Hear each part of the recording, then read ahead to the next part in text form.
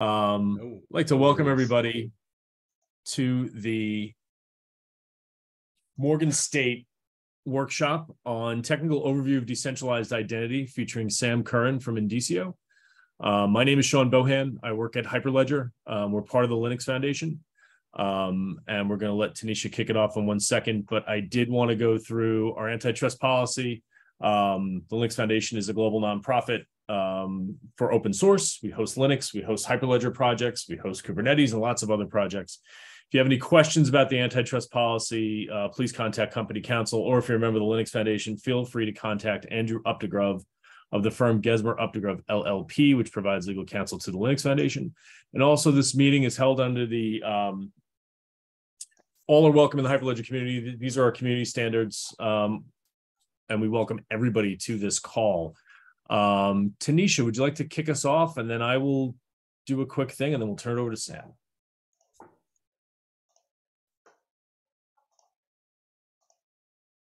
And Tanisha can't unmute. Sorry, 1 second.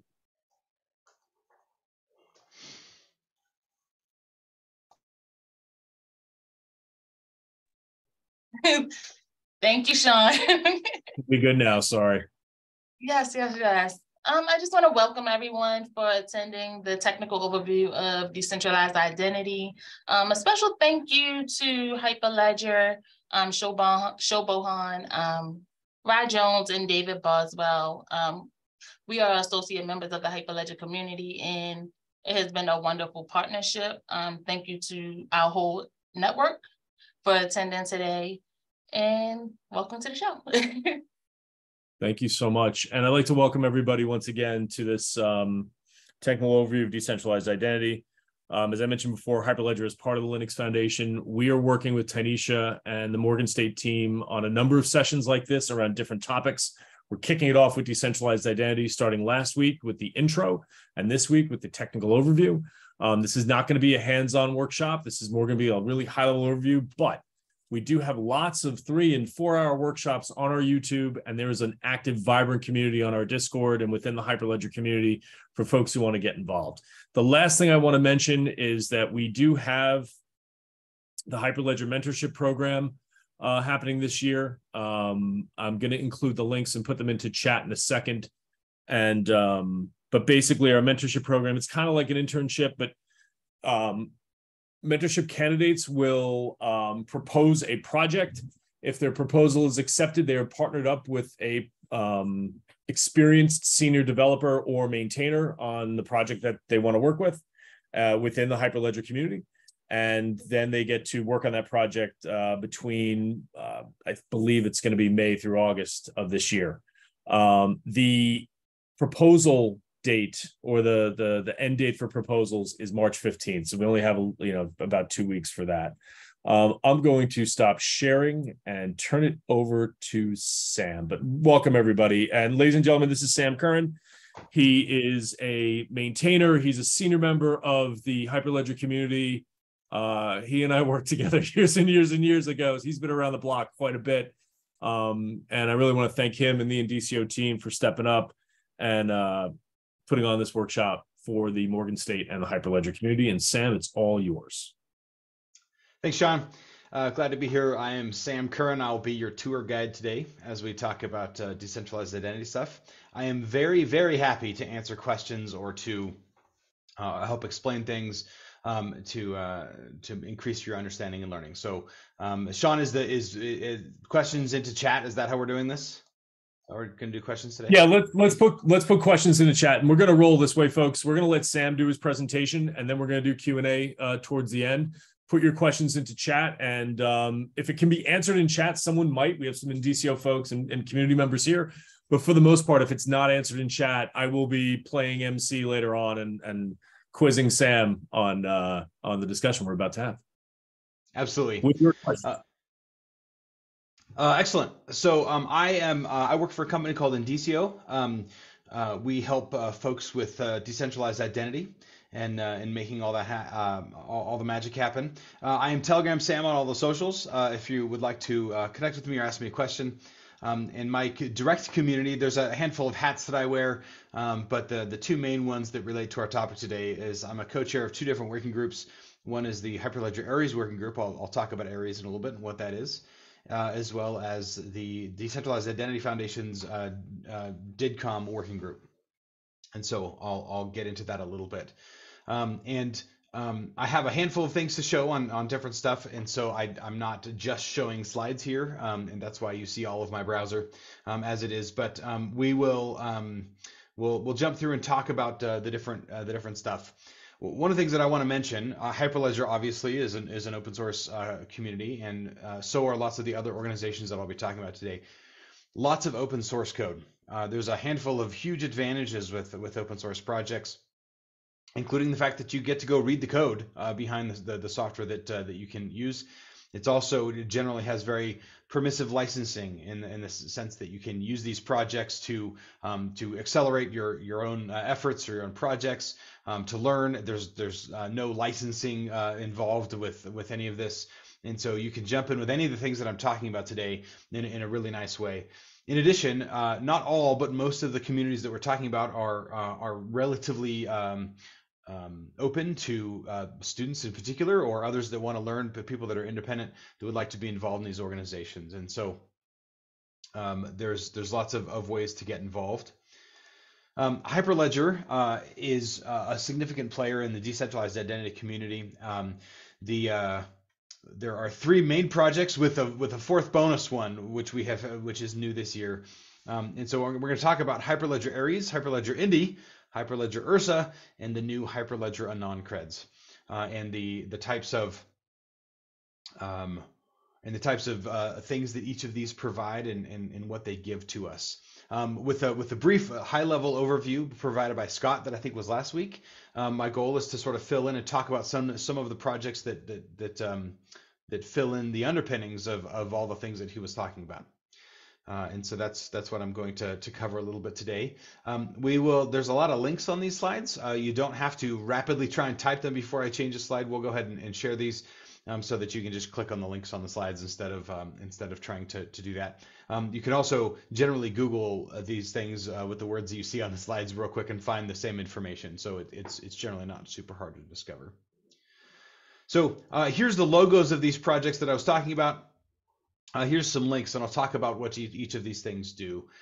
Aries is a project that is focused on what we call identity agents. So these are pieces of software that allow or assist users or organizations in involving all of the things related to decentralized identity. Specifically, it's their responsibility to do all the stuff that doesn't happen on a ledger. And that turns out to be most of what happens in decentralized identity is not on a ledger. But we do need a few things on a ledger, and there's useful things for that, and that's where the Hyperledger Indy project comes in. Indy was the first and still the only purely identity-focused ledger that we have in the world, and it does an excellent job with that. Having it very focused on identity avoids some of the complications that arise with, for example, ledgers that have a transaction cost for writing individual transactions, or the lack of governance that can be a problem in certain ecosystems. Those sorts of things are well solved by Indy. Ursa is a cryptography library that was also born out of these projects, but can be used independently, and has a lot of the cryptographic libraries and the primitives inside it that are relied on in the other projects. It's generally a bad idea to attempt to roll your own cryptography. It's really easy to make mistakes, and so whenever possible, you want to use a library to help you do that, and Ursa is an excellent one for that. The new Anon-Creds project is also born out of the Indy ecosystem. And but moving beyond that, Anon-Creds is the gold standard in privacy preserving credentials. There's lots of credential technologies that exist, and Anon-Creds is one that is in deployment and has a handful of privacy preserving features that are gradually being worked towards with other technologies, but they're not there yet. And so Anon-Creds is a great project to help folks understand that. There's an effort underway to define the next version of Anon-Creds and the types of features that it will include, and there's active conversations going on in those areas. So these are the Hyperledger specific identity projects. Now, I happen to be involved a lot in Aries, and so you get to hear a little bit more about Aries. There are a handful of code bases within Aries to help you build identity agents or software.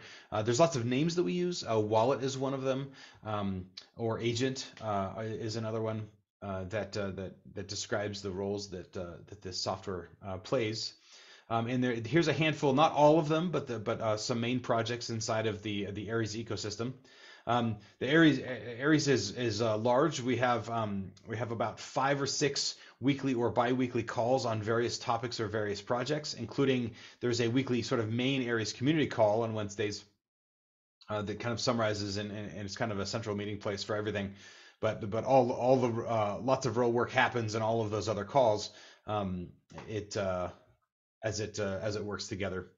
Question from the chat: Indy is a blockchain itself. It is a blockchain ledger, and so it anchors specific assets to them. I'll talk in a minute. I don't have a good visual for this, but I'll talk in a minute about the role that the ledger actually plays, and how that actually makes it work. But I'll get there in just a second. So in Hyperledger Aries, there's a handful of code bases. The 3 main ones that are very active are Aries Cloud Agent Python and the Aries Framework JavaScript are 2 code bases that can help you write software that issues and verifies and holds credentials. The AFJ, Aries Framework JavaScript, is actually the underpinnings of the bifold mobile wallet,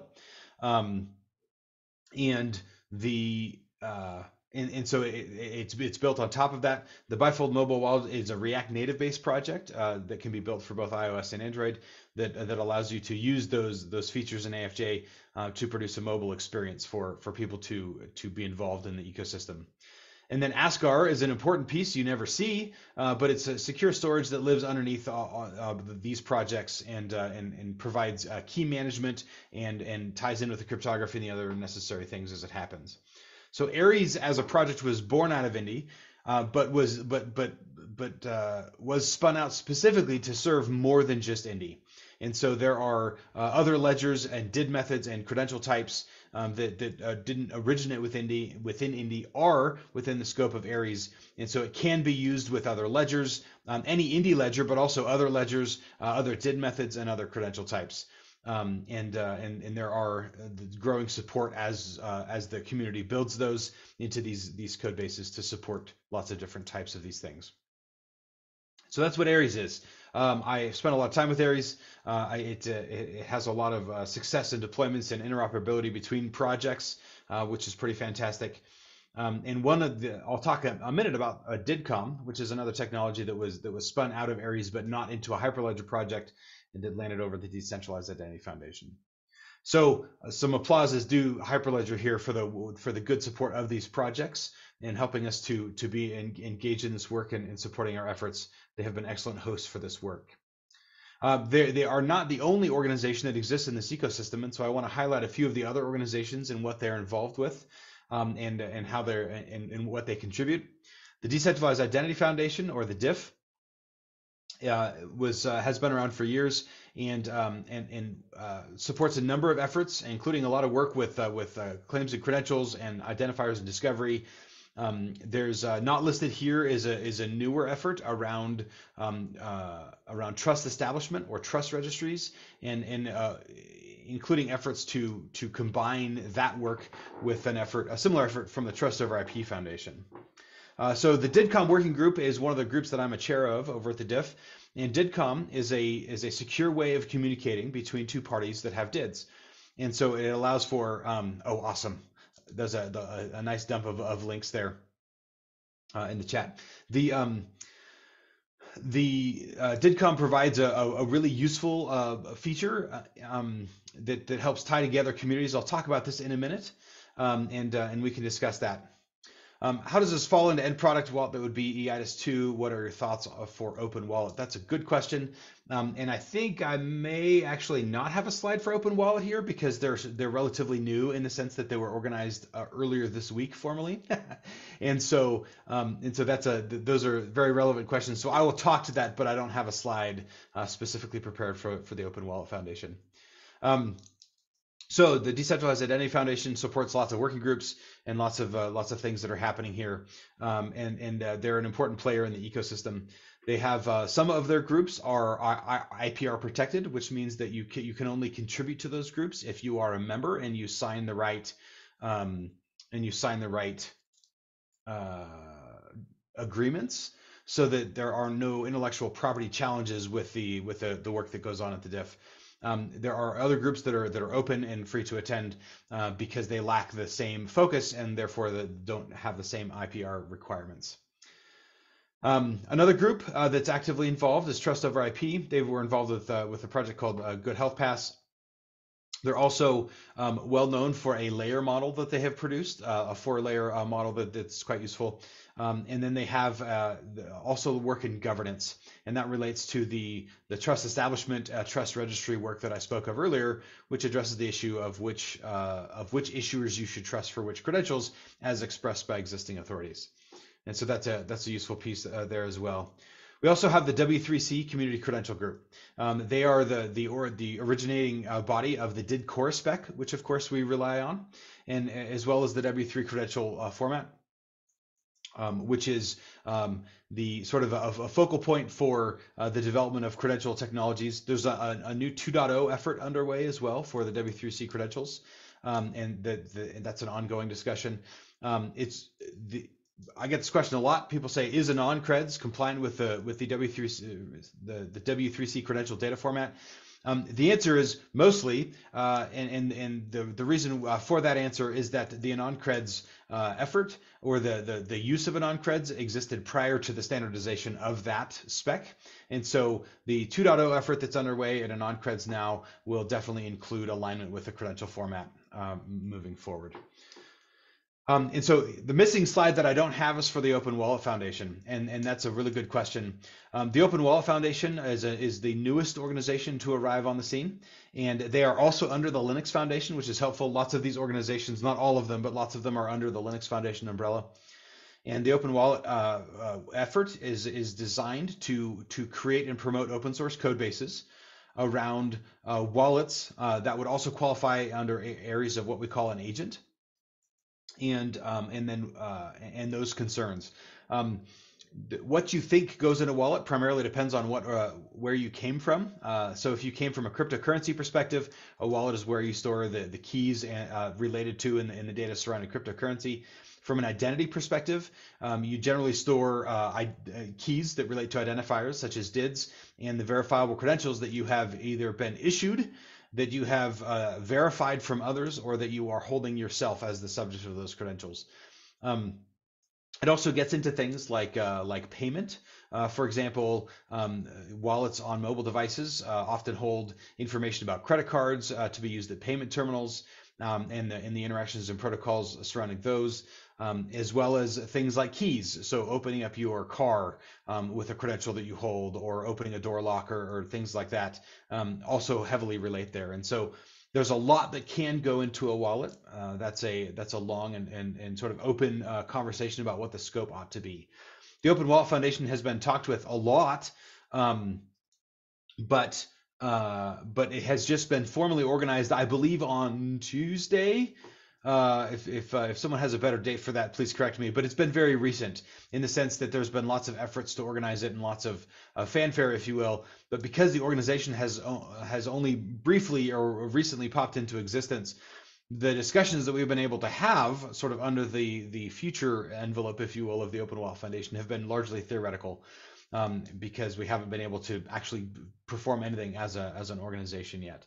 And so the question was asked, how does the Open Wallet Foundation relate to Aries, and what happens to Aries now that we have the Open Wallet Foundation? That is a very large open question.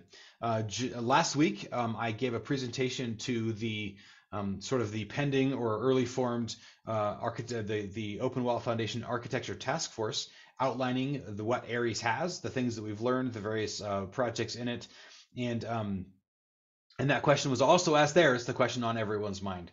And there isn't a clear answer yet. The Aries effort has been going for years, and lots of progress has been made there.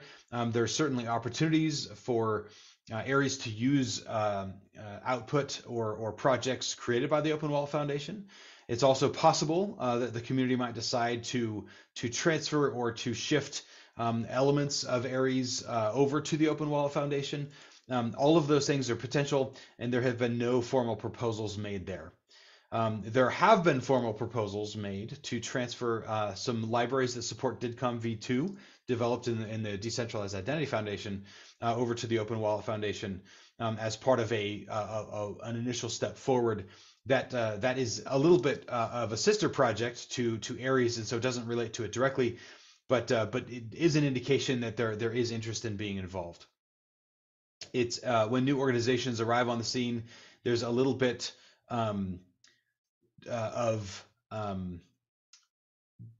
there's a little bit of sort of figuring out how organizations work together and what types of things each of them will cover. And that has certainly not yet been completed with the Open Wallet Foundation, but there's leaders in all those organizations talking together to sort of sort some of those things out. And so that's an important bit there. Angela Maria asked, do Aries Cloud Agent and Aries Framework JavaScript serve the same purpose? Just the languages are different, or are they something entirely different? Thank you for your question. That's a great one. They are very similar in overlap. Aries Cloud Agent Python was one of the first larger projects within Aries. And so it has some historical benefit of being around a little bit longer. Aries Framework JavaScript is a very active community that is growing, and they are entering the phase of development where they're starting to in some ways slow down very active development as they reach a little bit more maturity. So AFJ is a younger project. Akapai is an older project.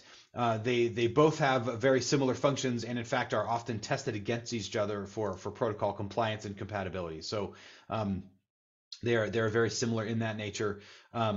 There's a little bit of course deployment differences. It's hard to use Python as an underpinning for a mobile app, but with frameworks like React Native, that is possible with JavaScript, and so it plays a different role there. But they are largely very similar to each other in the nature of the projects.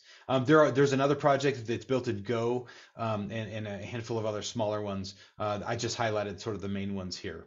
And so there's definitely other places to start from if you're interested or you have a preferred language. Switching out of Aries just a little bit, DIDComm itself it has lots of library support in various languages that helps to helps to provide the support for whatever platform you might happen to be on. So other questions. To support a VC-based login to a website like OIDC today, are there existing SDKs?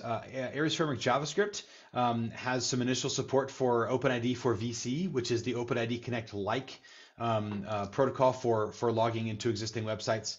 There's also developing technology within DIDComm that handles similar things. DIDComm uses a message-based architecture with authenticated encryption. What that means is that when you in the process of sending an encrypted message to another party, you're also proving your own key ownership in a way that is similar to, but not exactly like signing, which allows for the other party to be sure that you own keys. And so there are some growing opportunities with that as it relates to websites as well. But lots of these things are relatively new in development. Sort of the most popular thing, although it's a relatively young technology, is OpenID for VC, which is not exactly OpenID Connect, but was built out of the same roots. And so that is quite a popular thing for support today. And I did mention that Aries Framework JavaScript has initial support for that. So also, what are the high-level architecture of an identity wallet look like built with open source? Let me see. I don't think I have slides for that, but I could find one real quick. There is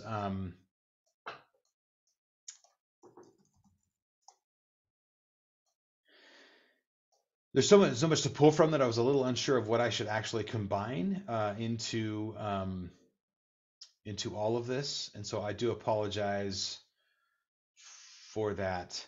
It's going to be slightly disheveled as I hunt down the right answers. let's see, this is the presentation I believe I'm looking for. This was the presentation that we actually gave to the Open Wallet Foundation, and there are some architecture slides in here that are useful. This is the architecture slide provided by Aries Framework JavaScript in that call. And so credit to the creators of these slides. This was Timo Glastra from Animo that created this particular one.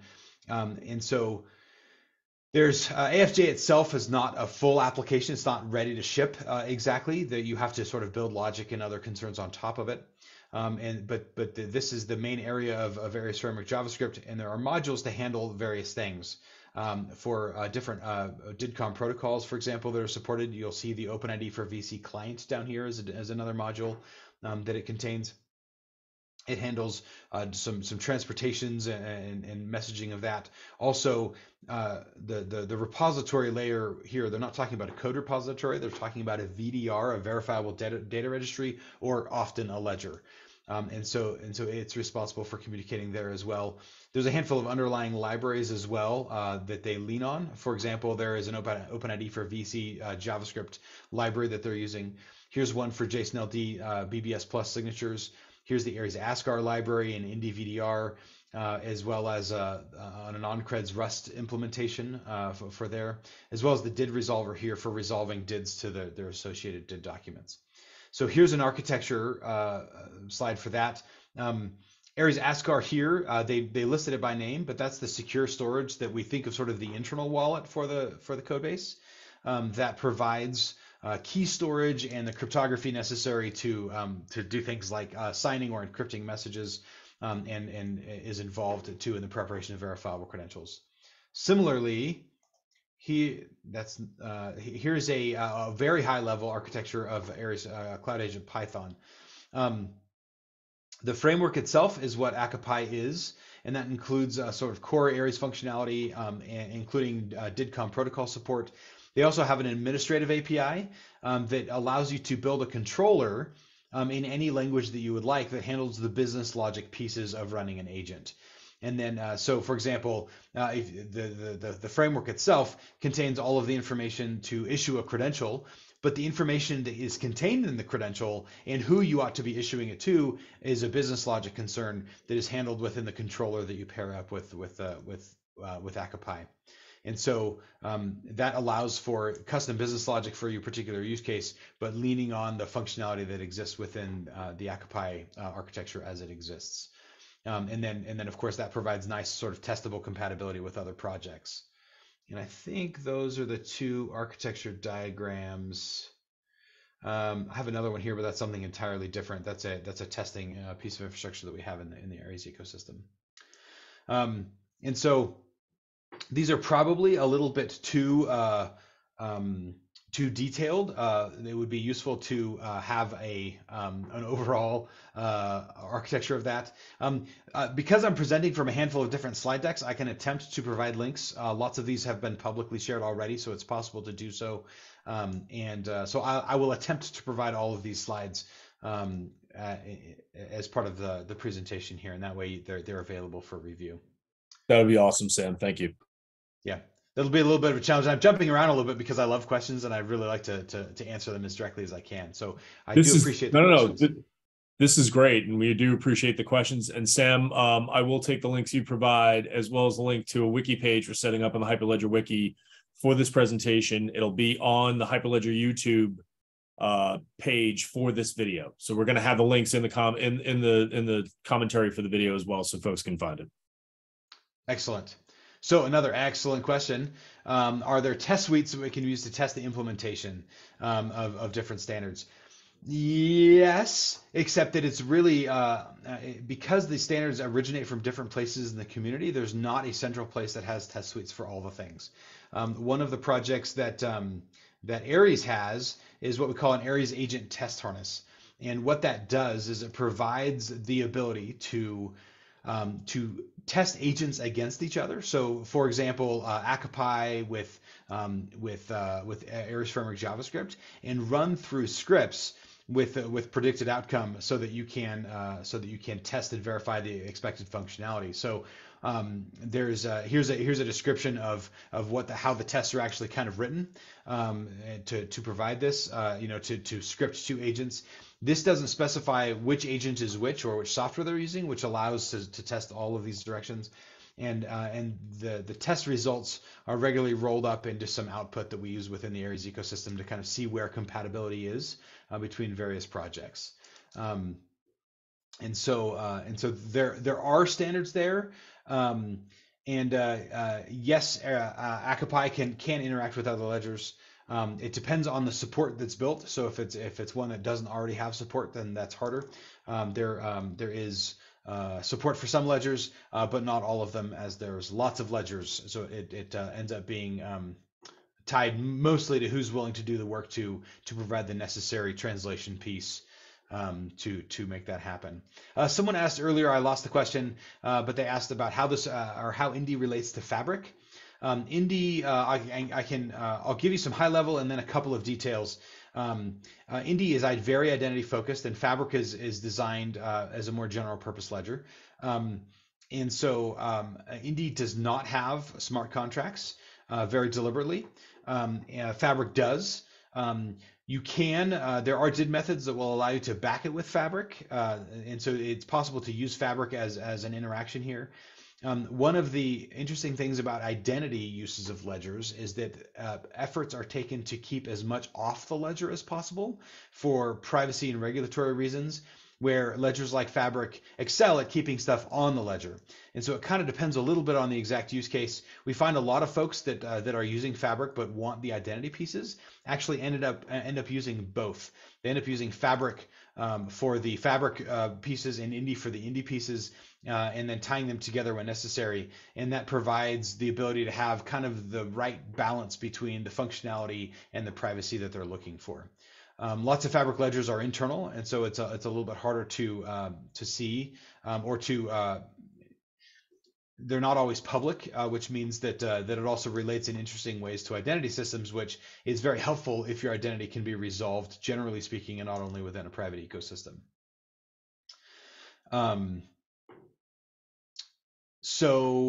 Another Indy question. This is really good. Based on the previous intro video, there are concepts of schema and definitions residing in the system. Where are the schema and definition corresponding on the system, and what do they mean? How do they run? I'm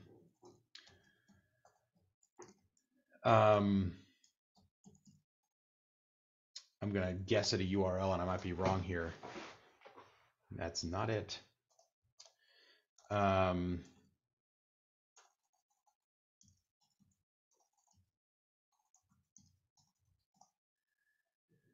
Here we go. My second guess was correct. This is a tool called IndyScan. Indicio hosts a version of this, and this will show you what is on an Indy ledger. A schema is the list of attributes that are necessary to create a credential. So, for example, this is just very recently written. I'm pulling one off of the top here. And so here is a schema that has been written. Here is the DID that has written the schema, and the ID of the schema or the transaction is there. And this lists 3 different attributes: primary, firewall, and compress. I have no idea what this is for. I'm just reading live off of the public ledger. And so this is the attributes that are contained inside of a schema. There's also a credential definition. And the credential definition links a schema to an issuer with cryptographic material necessary to issue and verify the credentials. And so just looking at the top here, let's see, there's a bunch of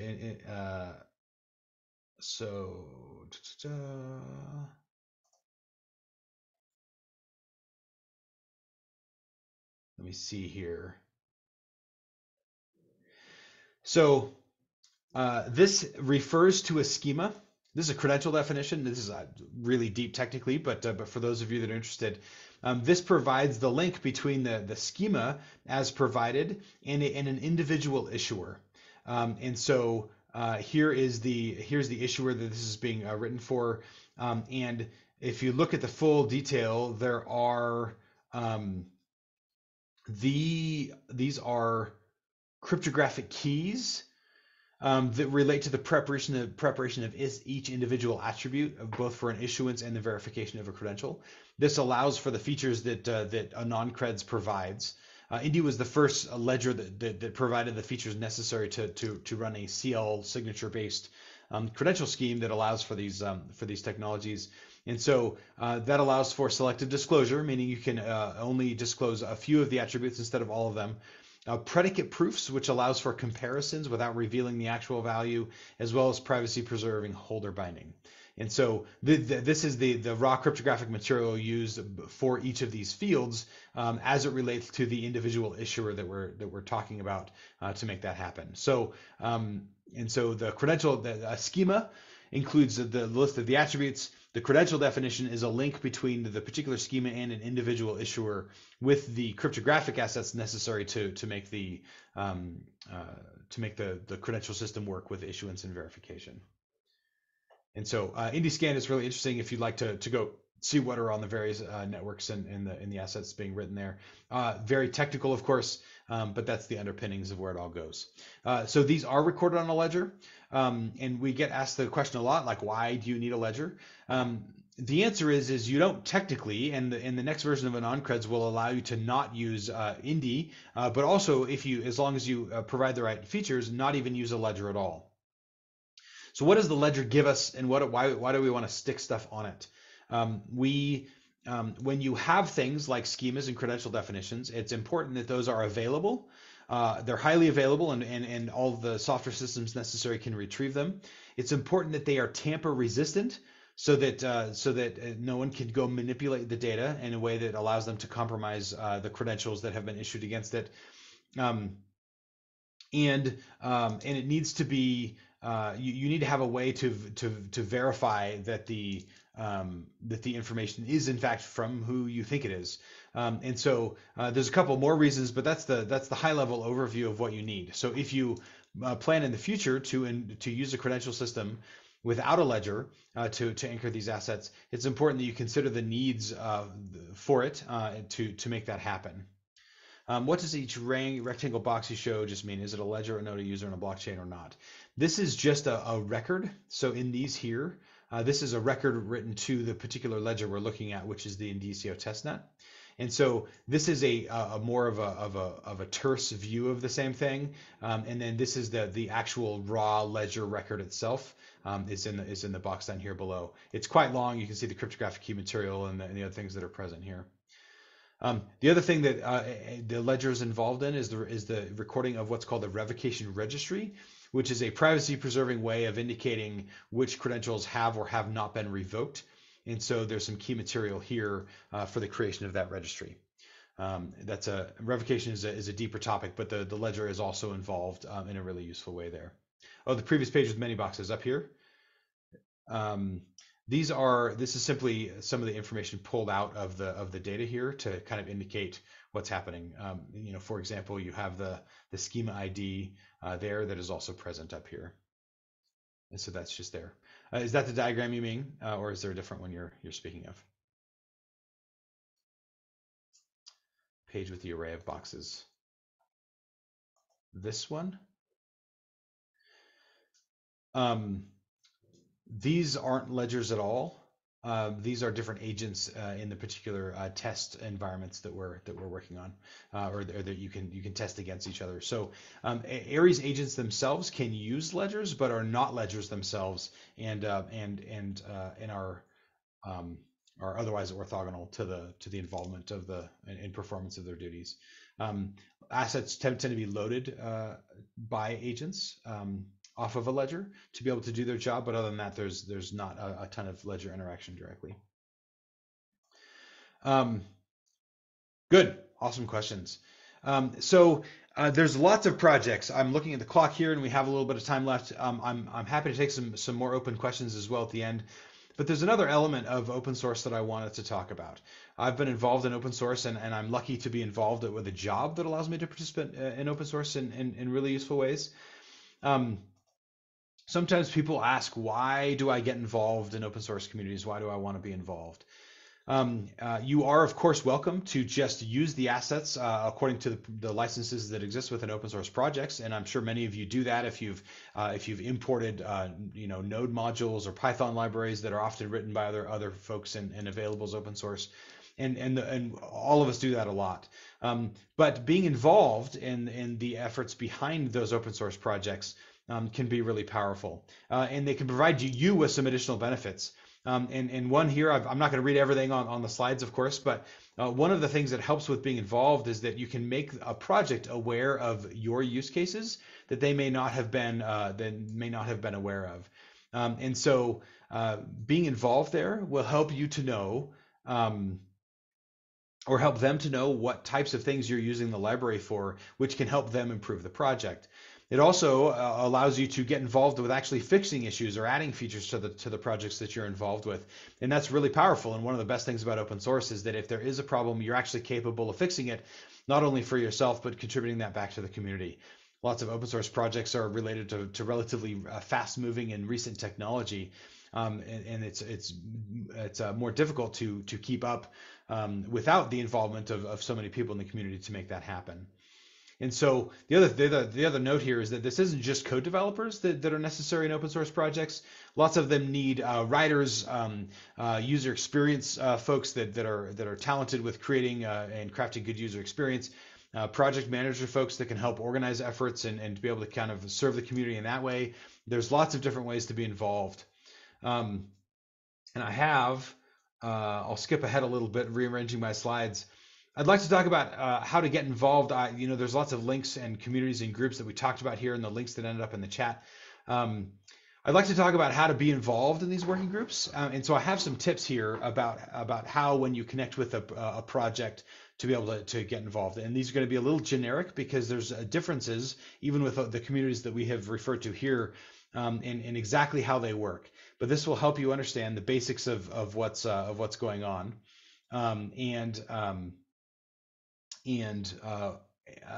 So these are general things that can apply as you're reaching out or trying to be involved with a group.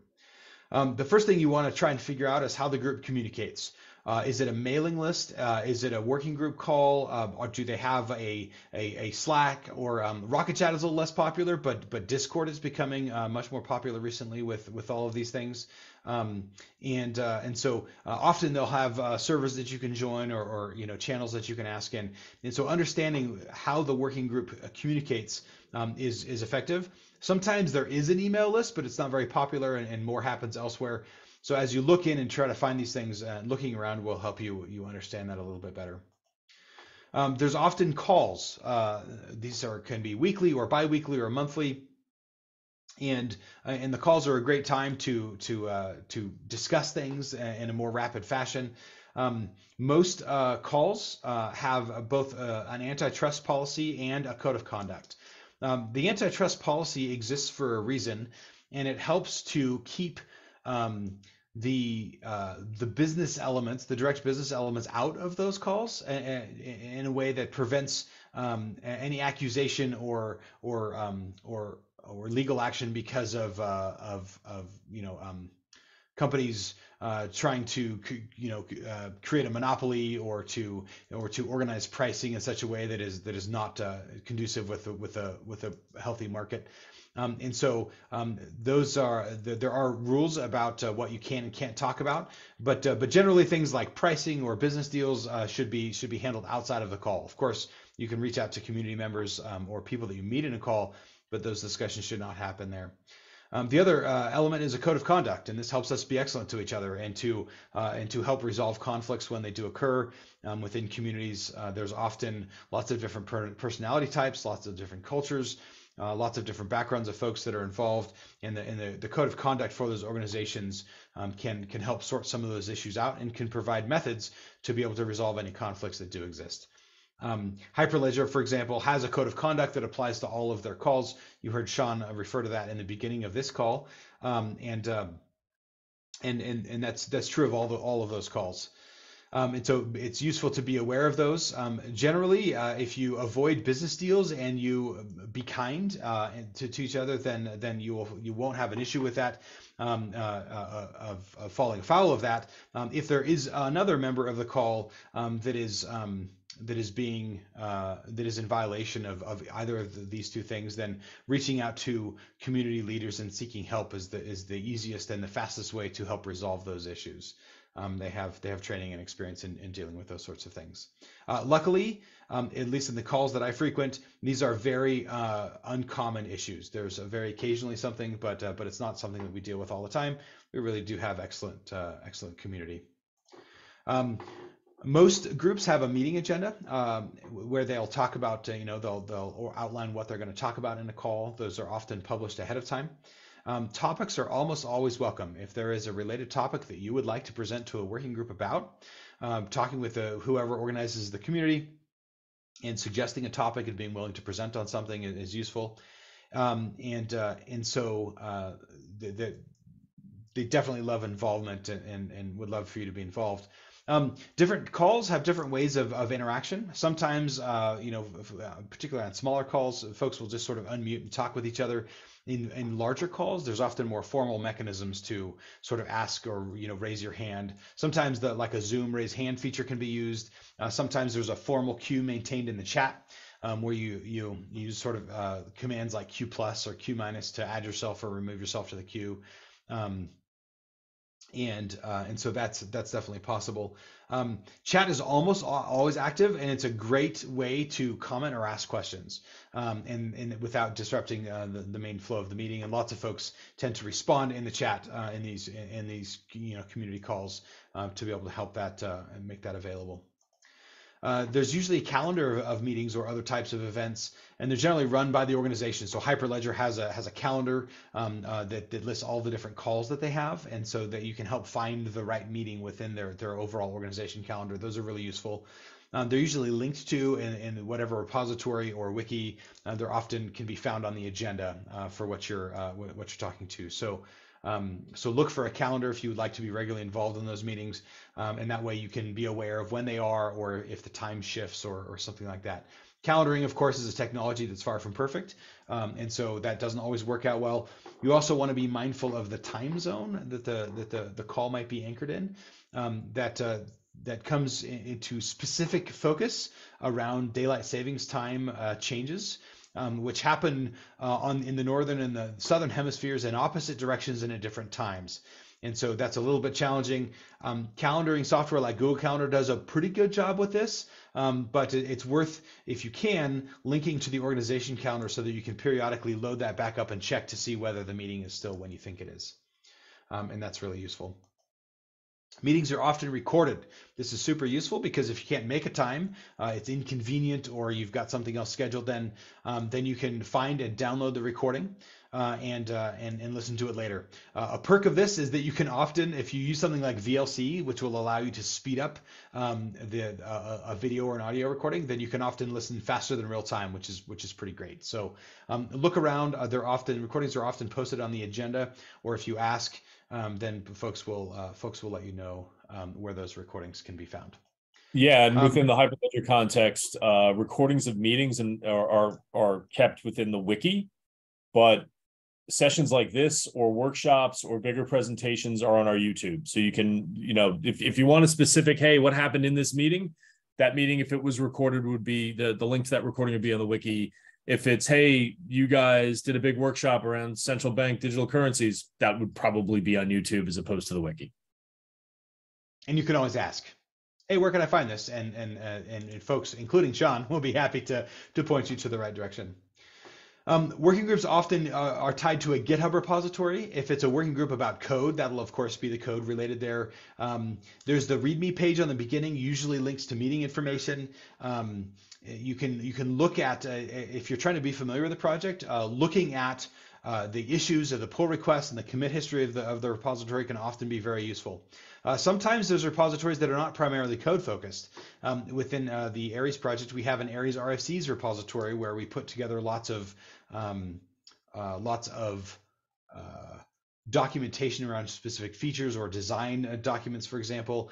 And so, but we still use pull requests and issues and things like that to be able to solve that. So be familiar with the GitHub repository that's related to all of these. We would love you to contribute your code. There's a handful of suggestions here that will help you to do so. You want to mind the code license. There's a handful of code licenses that are available, such as Apache 2, and you want to make sure that you're familiar with those, so that you are aware of how you can use the code and what you're agreeing to as you commit your contributions back into the repository. The best way to contribute code is to fork the repository and then create a branch for your contribution. That will allow you to bundle all of the changes that you are suggesting back into a pull request. And the reason why it's useful to do it on a branch in a fork of the repository under your own account is that if there's discussion about changes that should be made prior to committing, then it's a lot easier to do so if it's in a branch that you have. If it happens to take a little bit of time, then it's possible to do things like rebasing that branch in order to bring it more current with the main fork or the main branch of that code in the main original repository. And don't feel like this has to be a massively significant change. Often things like typos or other types of minor corrections can be extremely useful to the overall code quality in a community. And so it doesn't have to be massive. Work with the maintainers of the repository. Sometimes there's requirements to not decrease code coverage, or to add tests related or adjust tests related to the feature that you're adjusting. And so be mindful of those, and be aware of the often the code scanning that's present in these repositories. There's also something that most of these code repositories require, known as a DCO, or Developer Certificate of Origin. This is why I've mentioned that here. That is a requirement on the commits that helps to prevent licensing issues as it relates. This is a relatively easy thing to set up in preferences in your favorite Git tool, but minding the DCO requirements will help your contribution be accepted. It becomes very painful to accept a contribution without that, even though it's a relatively minor thing. And last but not least, there's an important encouragement here and guidelines for engaging in the community. Please speak up in communities and become involved. You are welcome and you are needed. These communities are comprised of the people that make them up, and we need you. That's particularly true if you don't feel like you fit in. If you don't feel like you fit in, it's likely that the community has a gap in your area of experience or your background that they're unaware of, and so being speaking up if you feel like you don't fit in is a great way to help folks to learn and to grow, and it will be good for the overall health of the community. Please be persistent with your contributions. If you would like to contribute something and it feels like it's not getting any attention, or there's something else that's not moving forward in a way that's useful, please be persistent. Speak up, ask up, email folks, and that will help them to be aware of your contribution, and it can help you guide you. And so, in doing so, please be patient with the others that you'll be involved with in the community. We all have stresses in life. We all might be a little shorter than we intend at times, or not be able to respond very quickly because of things that are either going on with work or in their personal life. We're all people, and please be patient and allow all of us some grace. Having said that, don't put up with bad behavior. If someone is being rude or very disrespectful or in other ways that are obvious violations of the code of conduct, please engage the code of conduct and seek help from leaders or other members of the community in order to resolve those issues. We occasionally do have issues where folks are not minding the code of conduct very well, and engaging with the code of conduct is the right way to approach that. And if you come to leaders and say, hey, I observed this thing, or here's something that happened in a call recording that made me uncomfortable, here's where it's not allowed in the code of conduct, I would what do we do about this? They will be happy to assist you in the resolution of that problem, because this isn't healthy for a community. We need all of us in order to reach our goals. And so please, so I realize I have some things that are in occasionally natural tension with each other. Be persistent, but be patient. Don't put up bad behavior. These are the types of things that we need to balance in order to have the healthy communities that we need, and that's what we're going for. We want all to be welcome. We need you. We need your perspective. We need your understanding of use cases. We need your contributions. And I say we in the very general sense. I feel safe saying that for all open source projects, that they will all be better because of your involvement, and I hope you will be willing to contribute in those ways. So that's the end of my presentation. I'd be happy in the last couple of minutes to field any questions or comments that relate. I'm grateful that we were able to talk about a lot of comments, particularly technical ones, in the middle of the conversation. So I'm really grateful for those questions that have already been asked. Yeah, Sam, fantastic job as usual. We did get to some of the questions. I've got a couple here at the end. Samrita asked about providing reference links of Aries Agent SDK in the context of an application. Samrita, if you check the links I've provided a couple of times, we do link to the Aries wiki page, which will get you to GitHub, which will get you to meeting recordings, etc. But the second half of their question, how verifiable credentials are used to make transactions in a distributed ledger? What was the first part of that question? The first part was about Aries Agent SDK. But the first half of the second, sorry. The second half, how verifiable credentials are used to make transactions in a distributed ledger? So I am unaware of a ledger that uses verifiable credentials in the operation of the ledger itself, although that could certainly be done. The signatures are always involved, of course, with a ledger to be able to check the origin or check validity of things. And so generally how it works in the ecosystem is that you record things on the ledger like a DID with its associated DID document, which contains public keys, and then you would issue a credential using the associated private keys to that identifier, which could then be used to verify the credential. So in this case, it's the ledger supporting the verifiable credential instead of the verifiable credential supporting the ledger.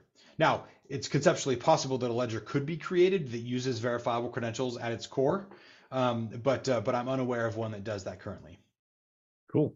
Can we use Aries Occupi to interact with other ledgers? You can. It depends on which ledgers have already had the work done with what's called the VDR component, or there's an Indy VDR, and there can be a VDR for other things, like, for example, Ethereum is one of the ones that there has been some attention on. And so all it requires is the right technical component to be able to connect Occupi or AFJ for that matter with a different ledger, but the architecture allows for that. Last question before we go. Do Aries Cloud Agent Python and Aries Framework JavaScript serve the same purpose and just the language is different, or are they something entirely different? They mostly serve the same purpose. There are some different languages. AFJ has the advantage of being a newer project, and so there's a few small architectural differences there that come as a side effect of just being a newer project and being able to learn from those that came before. It's a little, I wouldn't call it unstable. It's a little bit younger in the project lifecycle than Occupi is, than Aries Cloud Agent Python. It's been around longer and is relatively stable in what it provides. And so you're, of course, can use either of them, and they are also largely compatible with each other and certainly strive to be. And so yeah. But the short answer is they mostly overlap concerns. All righty. It is now the top of the hour. I'm pretty sure there's another call about to start. I want to thank everyone for joining us today for this overview of decentralized identity. I'd especially like to thank Sam for doing such a great job in such a short amount of time with so much information. This is fantastic. And thank you to Tanisha and the entire Morgan State team for helping us put this on. We have more workshops coming, seminars, smaller things, an hour at a time on specific topics. And we're going to get a calendar together for that. But thank you, everyone, for joining us today. I'm going to stop recording. Yes.